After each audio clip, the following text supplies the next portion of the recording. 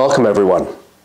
I'm Norman Wildberger, an associate professor at the University of New South Wales, and this is the first video in a new series which attempts to explain elementary mathematics to a very broad audience. The official name of this new series is Elementary Mathematics Explained. The short name for it is LM Math. This series is designed for people who have struggled with mathematics, who have never learned mathematics to their satisfaction, who perhaps hated mathematics when they were learning it in school. It's designed for people who would like to learn mathematics properly, but would like to start from the beginning, from the elementary mathematics that you learn from kindergarten to year 6.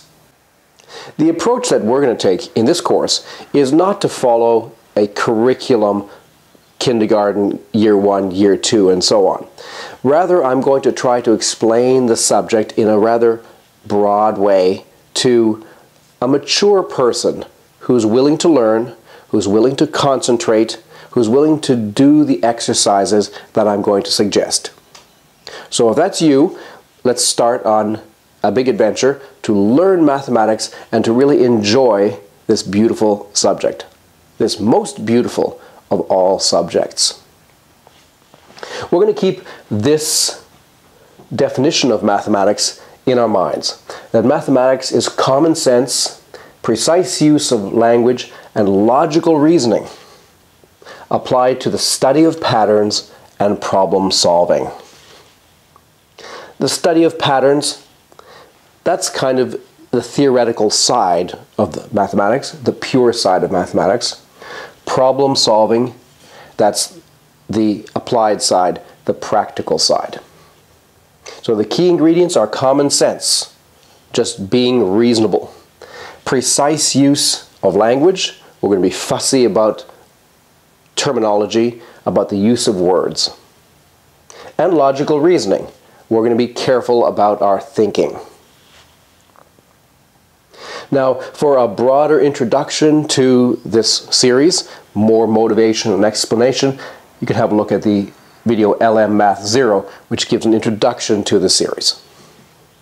Today we're going to start with the two most important and fundamental branches of mathematics, which are arithmetic and geometry.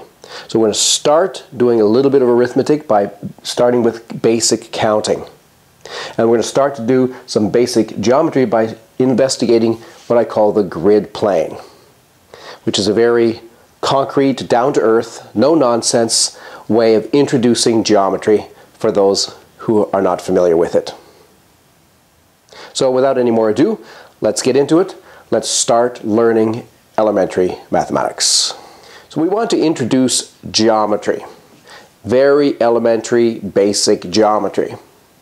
And we're going to do that not by going back to Euclidean geometry, as developed by Euclid 300 years before Christ, but rather to the geometry that was introduced in the 1600s by two Frenchmen, Fermat and Descartes.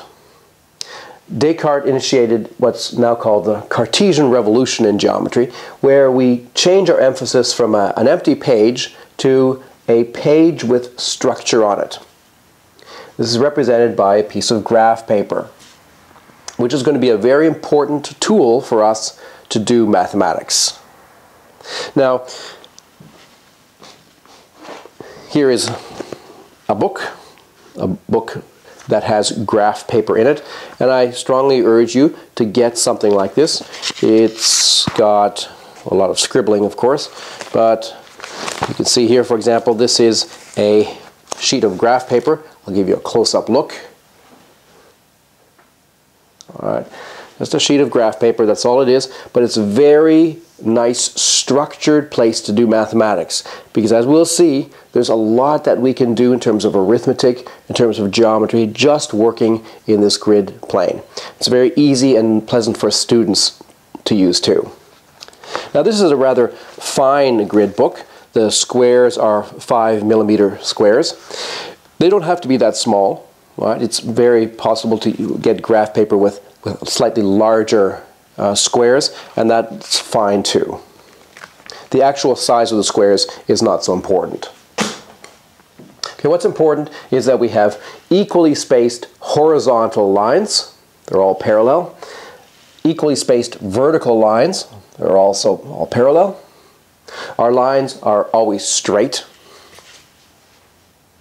And the lines meet or intersect at points, which we'll call grid points.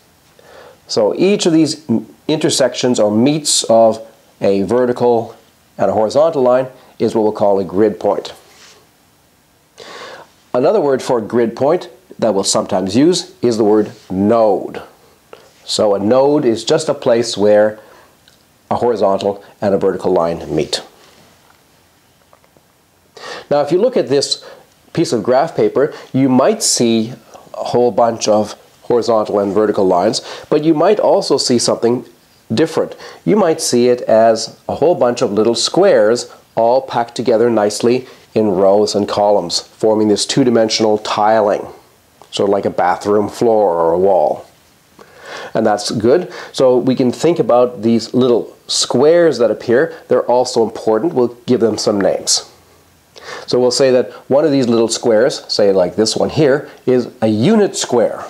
We'll use that terminology to talk about a little square formed by two adjacent vertical and horizontal lines. Another terminology for unit squares that we'll use is the word cell. It's a little bit shorter than unit square.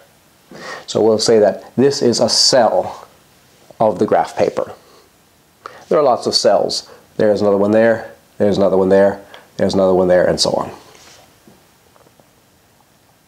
Sort of parallel to that, suppose we have a line, say this line here, then the vertical lines separate this line into lots of little pieces. Such a little piece, like this one right here, will also give a name to that. We'll say that that's a unit segment. Unit segment. And we'll give a shorter name for that. Let's introduce the word bars to represent a unit segment. So along this line here, we see lots of bars from here to here, from here to here, from here to here, from here to here, and so on. But that also applies to vertical lines. So from here to here, that's a bar. From here to here, that's a bar. From here to here, that's a bar. So we can see that we're starting off here by discussing the meanings of words. In mathematics, we want to be very precise about the meanings of words. And if you haven't done mathematics before for a while, this will be a kind of a novel thing for you. The idea that we have to be very precise about what words mean. In ordinary life, the meanings of words is a little bit cloudy. It's usually fuzzy around the edges. So for example, if I ask you what a dog is, you will say something like, well, it's a small animal that has 4 legs and barks, and you will give some other attributes of it. And your description may be fine for the majority of dogs, but perhaps if you're talking about whether is a wolf a dog or is a leopard a dog, there may be some ambiguity around the edges. And that's natural in our everyday world. Things just don't usually come with very precise definitions. But in mathematics, they do. And so that's a feature of the subject that you have to get used to, that we are going to pin down what we mean by our basic terminology, and we're going to try to be consistent about the use of that terminology as we go through. So it's important for you to become familiar with all the terms that I've underlined here, to be aware that we're using these words in a mathematical context here, in a rather precise and focused way. A very common source of difficulty for people who are learning mathematics for the first time is that in fact most mathematics has a lot of unstated assumptions built into it. Certain conventions that are used by the practitioners that are often not made explicit. And unless you know these things in one way or another, either by having been shown them or deducing them yourself after being exposed to them for a while, it can be confusing. So let's have a look at some possible ambiguities that previous page didn't cover. you very well may have some questions about the definitions that I was talking about in the previous page, and let's talk a little bit about them. So here are some assumptions or conventions that we're going to assume about this grid plane scenario that we're talking about. First of all, we're going to assume that the grid plane is extendable in all four directions. So although your sheet of graph paper that you may have in front of you actually has a boundary, that boundary is not really an essential part of the story. We're going to suppose that, if necessary, you can extend the lines. So for example, if we wanted to, we could extend this line, this line, this line. We could introduce some more vertical lines in this direction so that the grid plane starts extending in this direction. We can extend our picture. Not just in this direction, but also down to the right, up as well. So in our mind, we kind of think of this grid plane as being sort of unending. It goes off in all directions, and who's to say exactly how far it goes? By the way, that's the approach that Euclid took to his geometry. He didn't really say that it goes off to infinity or anything like that. We're not talking necessarily about an infinite piece of paper, but we're just saying that we agree that we can, if necessary, extend our picture in any one direction. So that's an assumption or a convention that we'll agree to. Another is that these lines, these equally spaced lines that I've been drawing are, first of all, parallel. I've mentioned that before. So these lines here are parallel, means that they don't meet, even if you extended them. But they're also perpendicular. So we agree that the horizontal lines and the vertical lines are perpendicular. What does perpendicular mean? Well, at this point, that's not so easy to say, actually. It's easy to give lots of examples of things which are perpendicular. For example, the boundaries of this sheet of paper are perpendicular. They form a kind of a T-junction.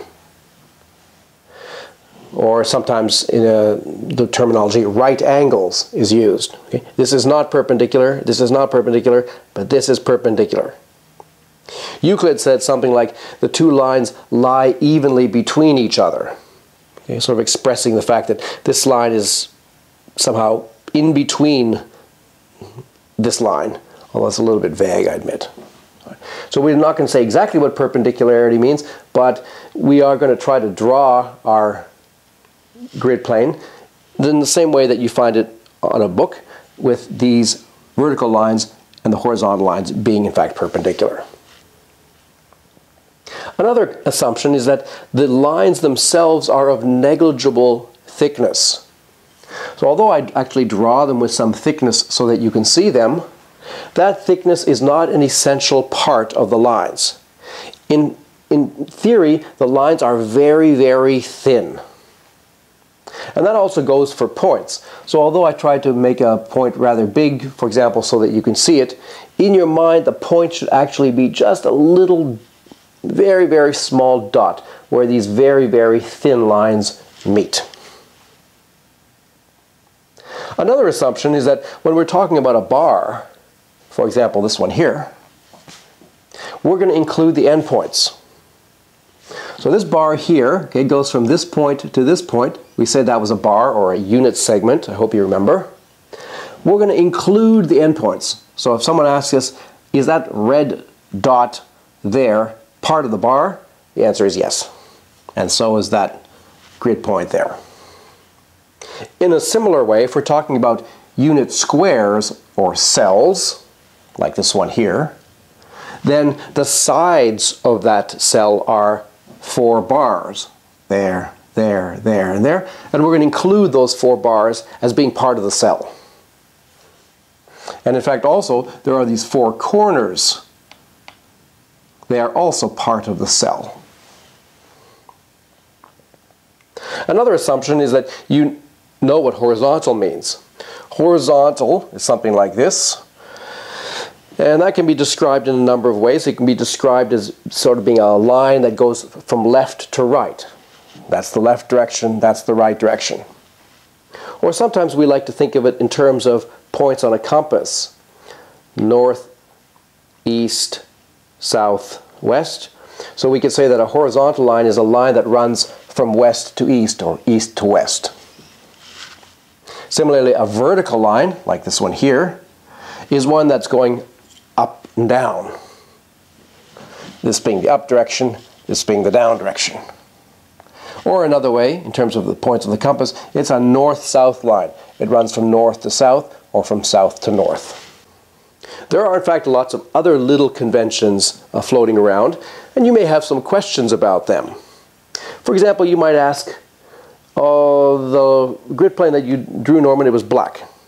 Does a grid plane always have to be black? The answer is no, it doesn't have to be. In fact, I'm going to try to draw most of my grid planes black, just to be somewhat consistent, but that's not really an essential feature. Another question is, do the grid planes always have to be the same size? The next grid plane that I draw, can it have squares which are considerably smaller? And the answer is yes. We're not that concerned about the actual size of the squares. They don't have to be exactly that size. It's important that all these squares have the same size, but if you have a different grid plane with a different scale, that's still the same kind of grid plane. We're still talking about the same thing mathematically, even though it may look physically different. If you have any other questions about conventions, about things that I seem to be assuming without saying so precisely, by all means just write a little question on the comments for any video and I'll try to clarify what's going on. So let's assume that you've ingested those definitions. Now let's carry on and add a few more. We're going to talk about segments and rectangles. There's our grid plane again. Let's consider a particular line. Let's say that line there. Okay. We've already talked about a unit segment, which is the part of the line between two sort of adjacent or nearby points on the line. We can generalize that a little bit and talk about a more general segment. We say that any 2 points on a line determine a segment, which is the part of the line between the points. What are we saying there? We're saying that any line, say this one here, if it has 2 points on it, namely this one and this one, then those 2 points determine a segment. The segment is the part of the line between this point and this point. And the points that we're talking about are grid points. I don't always say that, but for now all points are grid points. So these are places where the given line meets 2 vertical lines, and the part of the line between them is called a segment. There it is there. It doesn't have to be horizontal. Here's a vertical line, and from here to here, that's a segment of that vertical line. Now there's a kind of 2-dimensional version of that called a rectangle. So what is a rectangle? Well, it's what you get when you have 2 horizontal lines, let's say this line and this line, together with 2 vertical lines, say this line and this line. So we have 4 lines altogether, this one and this one, and this one and this one. And those 4 lines cut out from the plane what we call a rectangle. So it's this green shaded area right here, whose boundary are these 4 segments. And we'll sometimes say that those 4 segments are the sides of the rectangle. They're segments. And it also has 4 corners. These are these points, which are the endpoints of the segment. So a segment like this has 2 endpoints. This segment has these 2 endpoints. This segment has these 2 endpoints. This segment has these 2 endpoints. And that rectangle, we say it has these 4 sides and these 4 corners. Here's another example of a rectangle right here, formed by these 2 horizontal lines and these 2 vertical lines. There it is right there. It also has 4 sides, which are segments. That segment, that segment, that segment, and that segment. And it has 4 corners, that one, that one, that one, and that one. So we have this one-dimensional idea of a segment, And I emphasize that the endpoints of the segment have to be grid points. And we have this two-dimensional idea of a rectangle, and the sides of the rectangle have to be vertical or horizontal lines, and the corners of the rectangle are also grid points. So far we've introduced this grid plane, and we've introduced some notions of objects in the grid plane. We've talked about lines, we've talked about grid points or nodes, we've talked about cells or unit squares, we've talked about rectangles and segments. Those are all different types of objects found within this little world of the grid plane. Now let's talk about notation. What we want to do is we want to be able to describe particular points or particular lines or particular rectangles. And we want to give particular rectangles names. So for example, just like if you have lots of pets, you might have lots of dogs and lots of cats and some horses. So those are the different types of animals that you have. But then you perhaps also want to give your dogs individual names. So that's the dog Fifi, and that's Rover, and so on. Well, that horse is Roger, and that horse is Black Caviar, whatever. So, notation.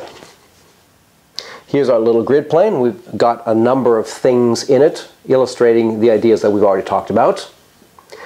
And now we're going to introduce some notation or typical names for points, lines, segments, and rectangles. And somewhat arbitrarily, we're going to introduce some conventions that we're going to try to call points names given by capital letters, like capital A, capital B, capital C, generally from the first part of the alphabet. So for example, that point there, its name is A. This point is B. There's C, there's D, there's E, there's F. And you can see the usefulness of that. If I want to talk about various places, I can talk not just about that point, but I can say to you, consider the point A. You can see what I'm talking about without me having to point to it. So points are in capital letters. Lines are in small letters, and typically L, M, N, letters roughly from the middle of the alphabet. So in this case here, this line here, you can see its name is L, while this line here, its name happens to be M. This line doesn't have a name right now. We could give it a name, but we haven't yet. Segments. Where's a segment in our picture? Well, here's a segment. The segment that we're calling S. It's going from A to B. So a typical name for a segment would be also a small letter. S, R, T, a letter roughly in that range of the alphabet. And finally, let's talk about rectangles. So there's only one rectangle in this picture, this one right here. And we'll typically give rectangles names with capital letters, and we'll generally choose the letters to be from the end of the alphabet. For example, X, Y, or Z. This rectangle here, its name happens to be X. Now, this is a guide only. This is not an ironclad convention. It's only a guide. You can obviously see that if our diagram is very complicated, we're going to run out of letters because there are only 26 letters, 26 small ones, 26 big ones. So we may have to be flexible about these general conventions. So, for example, if we have lots of points, well, eventually we're going to be getting into that range. Okay, so this is a guide only, just to give you a general orientation. Okay, you say, but if you've already got names for points, you could use those names for points to, say, name other objects. For example, this segment that we're calling S, it could also be described as the segment between the points A and B.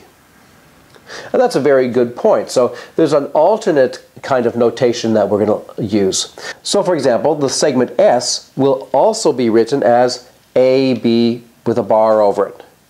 The bar over it means that we're talking about something between A and B. If we don't have the bar over it, just AB, then we'll agree that that means the entire line formed by A and B.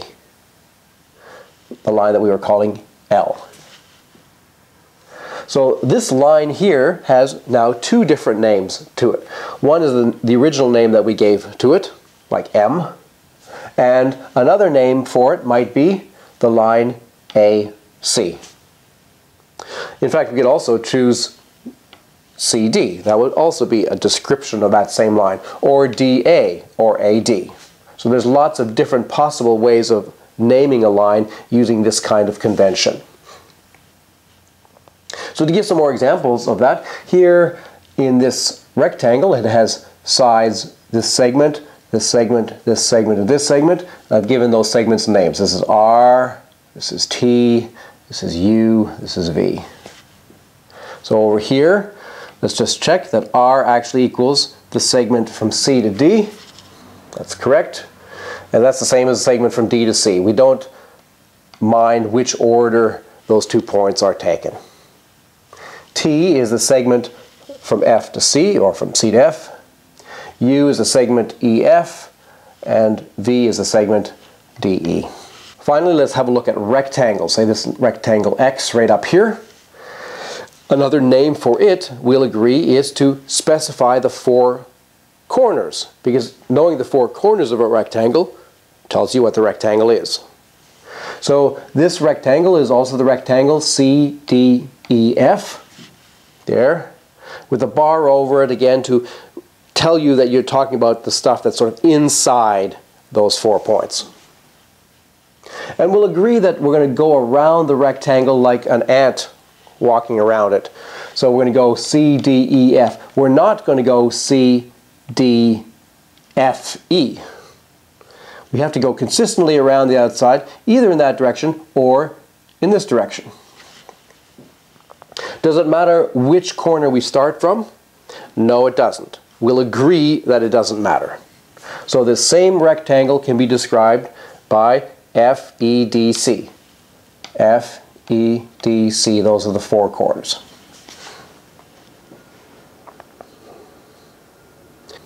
But there's another way of thinking about how to specify a rectangle. This same rectangle is also determined if you know 2 of its sides, a vertical side and a horizontal side. So we could also say that X is equal to RT. RT, that segment, with a bar over it, representing that's the stuff inside the shape formed by R and T. We don't need to use R and T, we could also use U and T, because those 2 sides also determine the same rectangle, or for that matter, V and U. So alternate ways of using notation to describe a rectangle. Now let's introduce the idea of the length and the area of segments and rectangles. So the length of a segment S is the number of unit segments it contains. And this number will be denoted by S with 2 bars on either side. So this is our notation for the length of the segment S.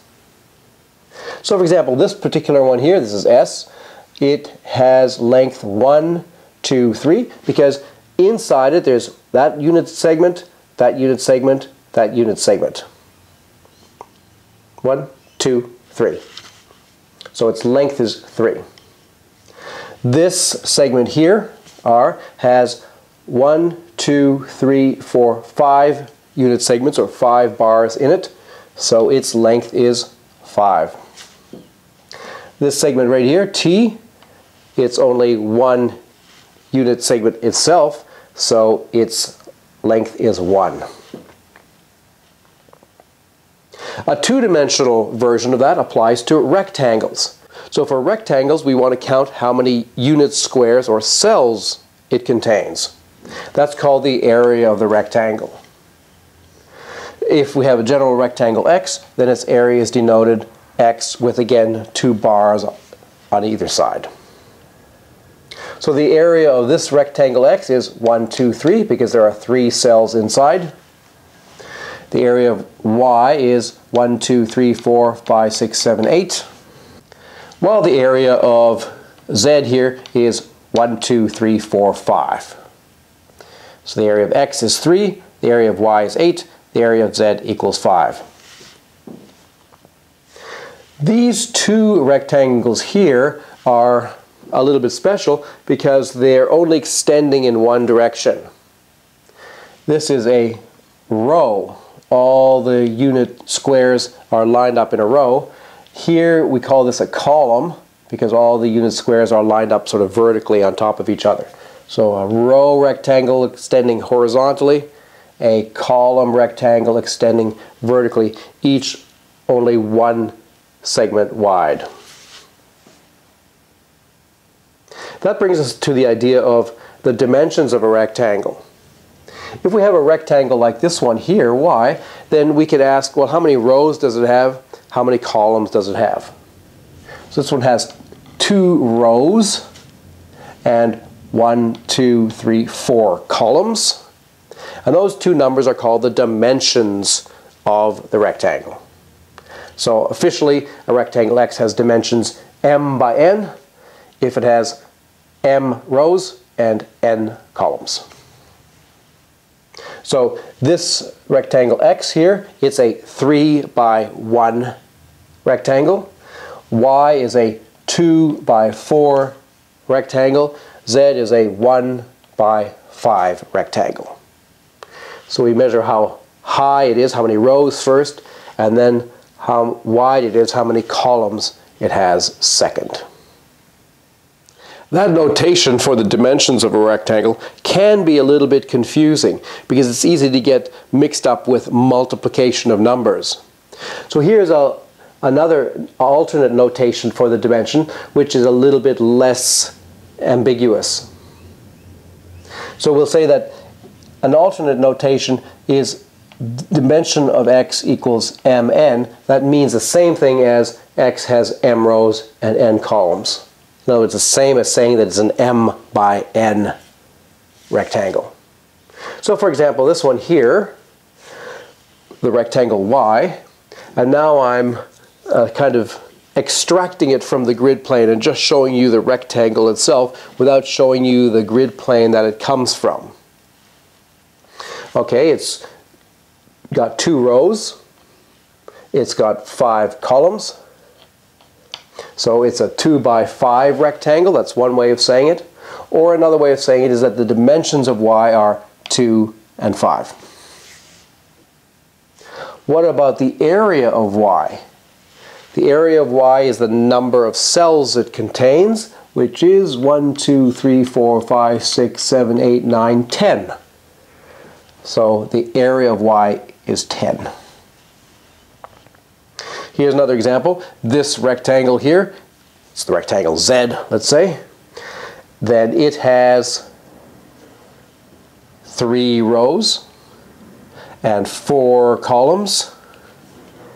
So it's a 3 by 4 rectangle.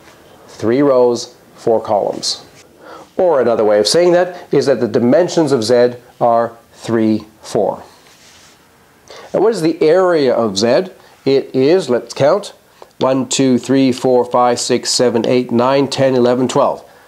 12 cells inside this rectangle, so its area is 12. Now notice also that I'm moving from showing you the complete rectangle. So here I included the sides in blue. I also included the corners.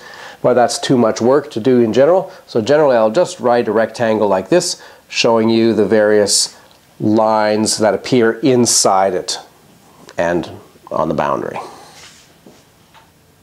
These two examples certainly suggest that if you know the dimensions, then you can calculate the area just by multiplying. This is a 2 by 5 rectangle, and its area happens to be 10, which is 2 times 5. This is a 3 by 4 rectangle, and its area happens to be 12, which is 3 times 4. Is that going to be generally true, do you think? It's something to think about. So let's go up suppose we have another rectangle X, and suppose its dimensions are 7 and 9. So in other words, that's a 7 by 9 rectangle. Is it going to be true that the area of that is 7 times 9, which is 63? So I hope you all know that 7 times 9 is 63, but there will probably be some of you for whom that's perhaps not so clear fact. You would usually use a calculator to figure out that kind of product. Okay, we're going to fix that. That's a big deficiency if that's your case. But don't worry, we're going to fix that. We're going to talk about multiplication later on in great detail, and you're going to learn multiplication properly. But at this point here, I just want to alert you to the fact that there might be a very strong connection between the dimensions of the rectangle and the area, and that what's involved here is this operation of multiplication. And you can kind of think, if you can see, are you absolutely sure that this thing is going to have area 63 even without drawing a picture and actually doing the counting? So in this first lecture so far, we've spent quite a lot of time on terminology and notation. Mathematics is not always about that, okay? Most of the time it's actually more about ideas that you use built up from the terminology and notation. But I want you to appreciate that it's important to get that terminology and notation straight at the beginning.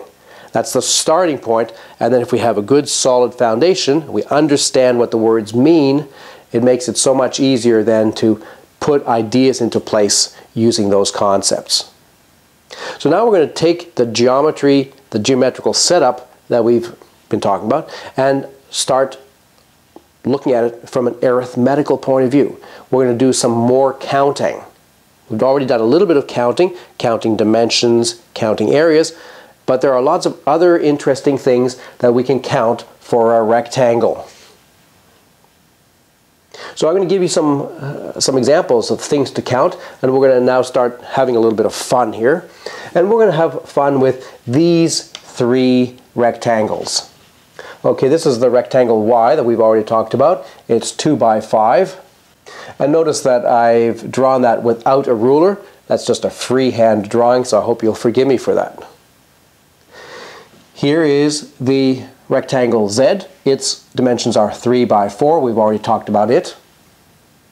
And here's a new rectangle. It's called a W. Its dimensions are 5 by 3. And 1, 2, 3, 4, 5, 6, 7, 8, 9, 10, 11, 12, 13, 14, 15. Its area is 15, which should not be a big surprise, I hope, to you. Okay, so the first new thing that we're going to count is the number of points inside a rectangle. What do we mean by that? Well, let's have a look at this rectangle Y. There are points inside it, and by point I mean grid point or nodes. So that's a point, that's a point, that's a point. How many of them are there? Let's count. 1, 2, 3, 4, 5, 6, 7, 8, 9, 10, 11, 12, 13, 14, 15, 16, 17, 18. 18 grid points has Y. Notice I'm counting reasonably consistently. I've decided to go along this row, and then along this row here, and then along this row here. Let's count for Z. There's a grid point. 1, 2, 3, 4, 5, 6, 7, 8, 9, 10, 11, 12, 13, 14, 15, 16, 17, 18, 19, 20. So that has 20 grid points. How many does W have? Well, that's your first exercise. Okay, in this course, there's going to be things for you to do, and it's important that you try to do them. This is the first one. It's not so hard. I'm sure you will be able to do it, but I want you to actually count the points in W. And may I suggest that you keep a separate little notebook of exercises for this course where you attempt to do the various exercises. So it's probably a good idea to have 2 notebooks, one that briefly summarizes the main points of the lectures and another that gives you a place to attempt the exercises. Our second thing that we're going to count is rectangles inside our rectangle. We're going to look at 2 by 2 subrectangles. What do I mean by that? Well, inside, say, this rectangle Y, we can find lots of little 2 by 2 rectangles.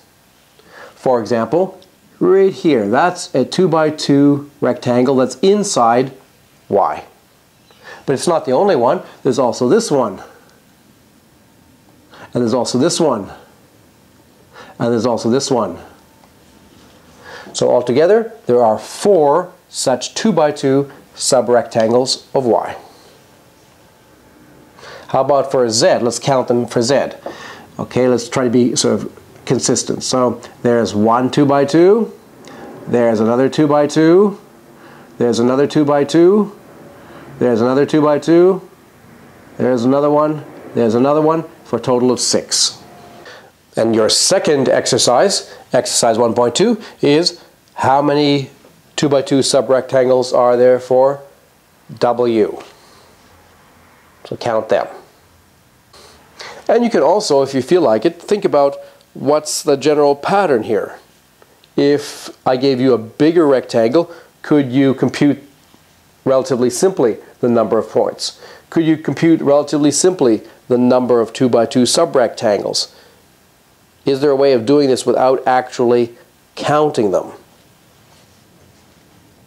Our third example of things that we're going to count are paths. We can think of the unit squares or the cells inside the rectangle as being places where you can walk. And so let's consider a path that goes from the southwest cell to the northeast cell.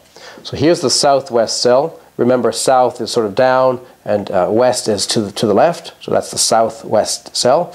And north is up and east is to the right. So that's the northeast cell.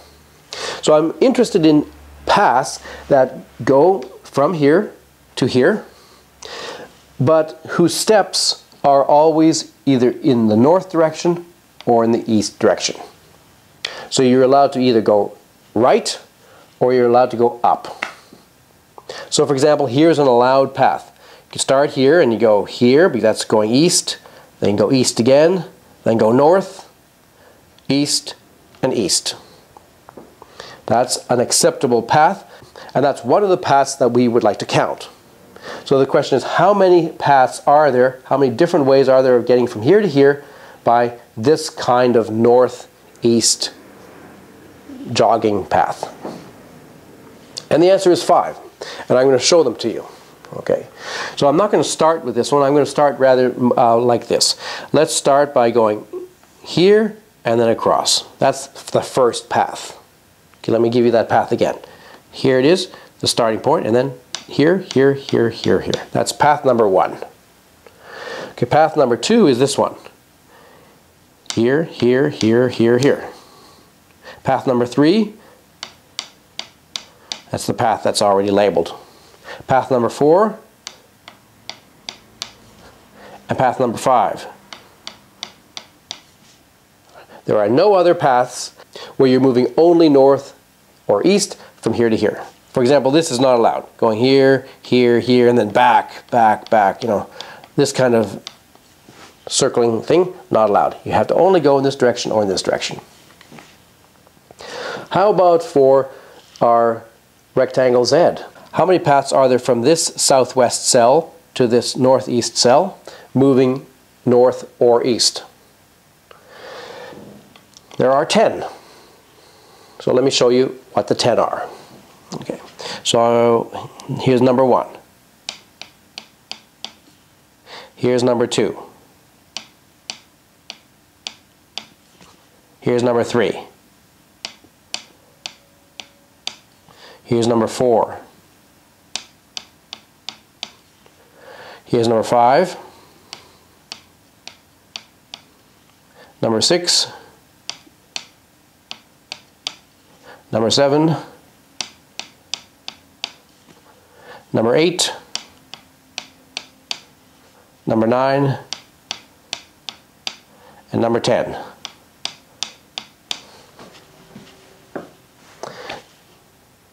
So think about those 10 paths, think if there's some kind of sort of systematic pattern, and then exercise 1.3, apply it to counting the paths in W from the southwest cell to the northeast cell. How many paths are there from going from here to here? Okay, so this doesn't require any previous mathematics. You just have to understand what the question is, and then you have to get out a piece of paper and do some experimentation. Draw some different paths. Try to get all the paths organized in a systematic way so that you're not missing any, and so that you're not duplicating any. Okay, so you have to be a little bit organized. Being neat is probably good. Being systematic, and being willing to use pen and paper. So those are all very important attributes of a successful student in mathematics. Being organized, being neat, being willing to put pen to paper. So I hope you'll adopt those and get to work on these exercises. But we have a few more too. All right, we'll stick with our 3 rectangles that we're looking at. Y, which is 2 by 5, Z, which is 3 by 4, and W, which is 5 by 3. And I want to consider a few more counting problems which are a little bit more advanced, maybe a little bit more fun and interesting. The first is a tiling problem.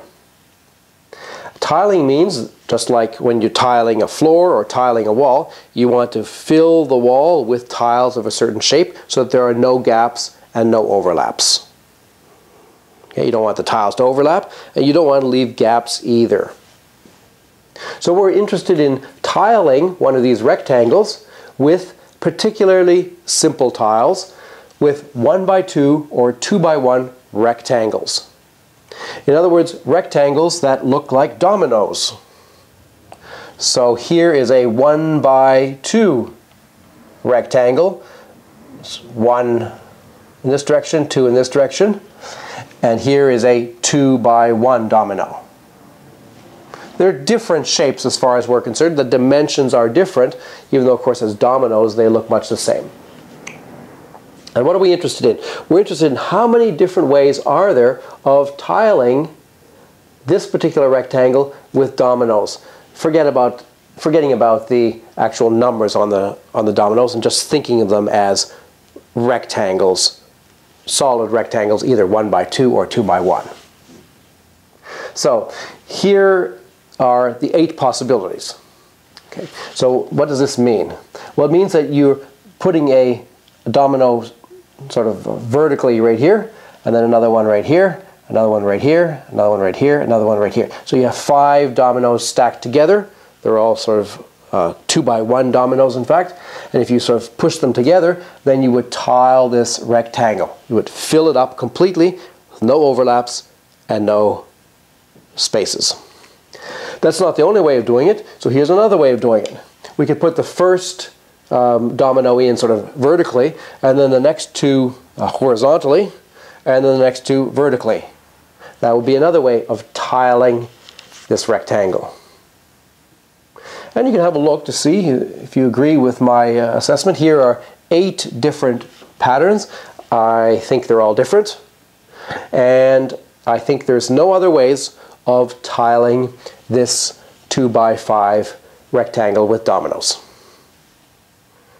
These are the only ways of doing it. There's exactly 8 ways. So, your exercise, the next one, exercise 1.4, is to figure out how many ways we can tile this rectangle Z with 1 by 2 or 2 by 1 rectangles. So I want you to list a similar family of tilings for Z. It'll be a little bit more complicated perhaps because it looks like it's a little bit bigger. See how many different tilings you get. How about for W? Well, a little bit of thought shows that there are 0 ways of tiling W. Why is that? Well, because the area of W is 15, which is an odd number. If you're going to tile with these 2 rectangles, they each have area 2. So the areas that you're going to be able to tile are 2, 4, 6, 8, 10, 12, 14, 16, and so on, all the even numbers. You're never going to be able to tile a rectangle with an odd area because there will always be one square left over that's not covered. So the answer to this question is 0. Well, you're disappointed by that. You probably wanted to do something with W. So let's modify the question just a little bit. Let's snip out one of the squares. Let's remove this bottom cornered cell. So the one in the southeast position. So I've removed it right there. So we've got a new shape, which is no longer a rectangle. It's some kind of, well, still a very pleasant shape, but it's not a rectangle. But we can ask, how many ways can we tile this shape, let's call it W star, with our dominoes? And that's exercise 1.5.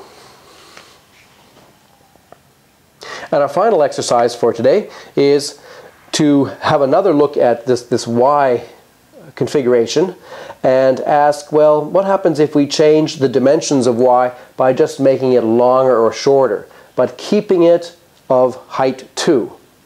So keeping 2 rows, but say having a 2 by 1 or 2 by 2, 2 by 3, 2 by 4, 2 by 5, 2 by 6, 2 by 7 rectangles.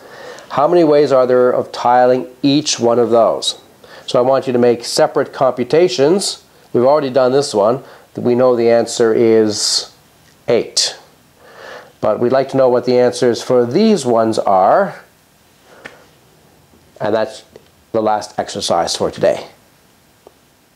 Once you have those answers, I want you to have a look at that sequence and see if you see anything interesting about it. So we're starting to do counting here. When primary school children are introduced to counting, they're usually introduced to counting everyday objects around them. They count the number of cars in the parking lot, they count the number of children sitting at their desk, or the number of letters on a board or something. And that's all very well and good. So our approach to counting is a little bit different. We want to take examples of counting from mathematics itself.